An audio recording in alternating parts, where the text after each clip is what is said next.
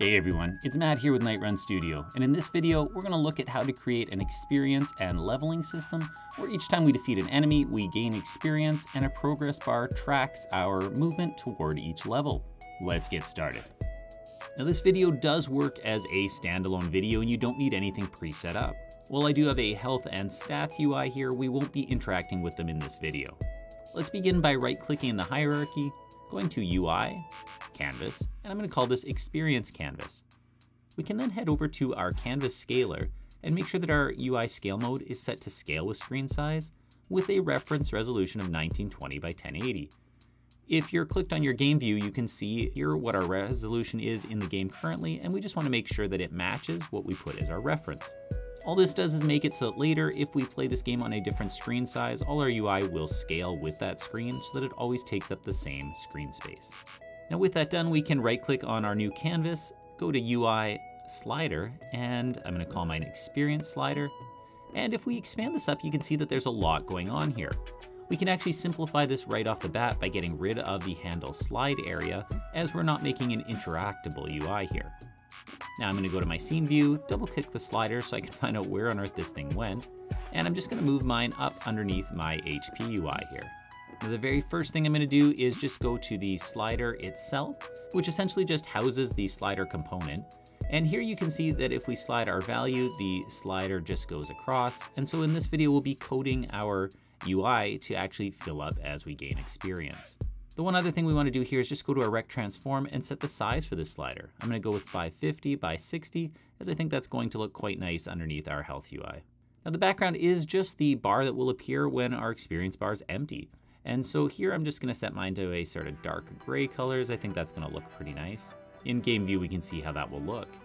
Now at the moment, this is set to stretch to fill the entire slider area. However, it's only set horizontally. So let's just click on our anchor presets here and let's just expand it in all directions. The fill area is of course the area our fill will use when it's full, and we'll also expand it both horizontally and vertically. Now if we go to our experience slider and we slide our value across, you can see that it's filling up that entire area.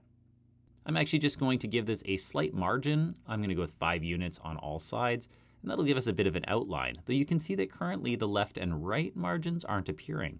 So let's go to our fill itself. It automatically set these to -5. I'm just going to put them at 0 so that we get that outline all the way around the outside. I'm just going to pick a blue UI color so it matches everything else.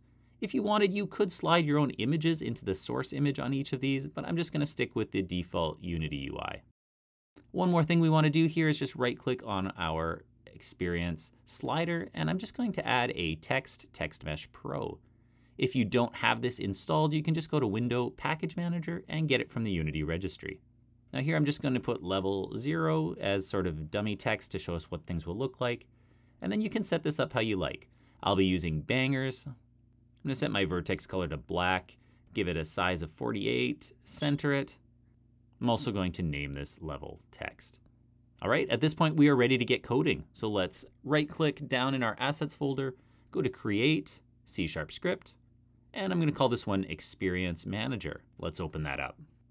All right, so in the Experience Manager, before we set up anything with the slider, we want to get our experience and leveling actually going. So let's get rid of Start and Update.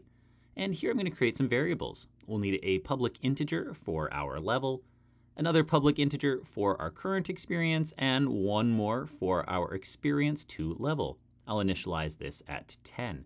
And this will just be how much experience we need to gain a new level. Now down below, we're going to create a new method. We'll make a public void called gain experience, and it's going to take in an integer, which will be the amount of experience we're gaining. And essentially when this is called, we'll just pass in how much experience we've gained, and we'll take our current experience and add the new amount to it. If our current experience gets to be greater than or equal to the amount of experience we need to level, we want to add 1 to our level. Level plus plus is the same as just saying add 1 to the level. Now I do want to keep with a separation of concerns here where we have each method doing just one main thing. So I'm going to create another method here for our level up procedure. And this can be where we would add things like any graphic or sound effect we want to play when we level up. Though for now, we're just going to move the level plus plus into here. Then what we also want to do is take our current experience and subtract the experience to level. So say we got to 11 experience. At this point, we would take away the 10 and have the one left over working towards our next level. Now at this point, we want to actually have our experience to level scale so that it's not always the same amount for each level.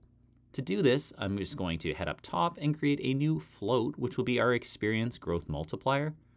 I'll make mine 1.2, which essentially just means it's going to go up by 20% each time, but you can pick whatever number you like.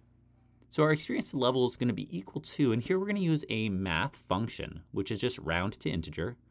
After all, our experience is an integer, so we don't want decimals floating around. And then in here, we're just going to take our experience to level and multiply it by the growth multiplier, essentially just making it grow by 20% each time. Now with this done, we just need a way to test it. So I'm going to add back our update method. And here I'm just going to check. So if input.getKeyDown, here I'll use the key code return. So essentially if I push the return key, we're just going to call the gain experience method and pass in to experience. So now in Unity, I can click on the experience canvas, add that experience manager, and while our UI won't work yet, we can hit play, and each time I hit return, we'll see that our current experience goes up by 2. And ultimately, once it gets to 10, our level goes up and our experience resets, and the experience to level does go up by 20%. So next, let's actually hook up our UI. I'm just going to add the namespace using unityengine.ui. And now let's make a reference to our slider. We can call this one experience slider. And I also want to get our text. So to do this, we need to let it know we're using TextMesh Pro.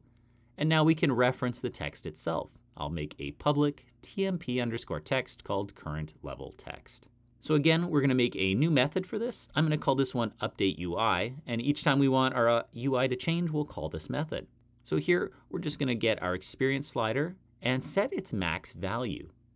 Now, if we go in Unity and look at it, you can see right now it's set between 0 and 1, but we want this to automatically change so that the max value is always the same as our experience to level. We also want to set our current value to always be equal to whatever our current experience is.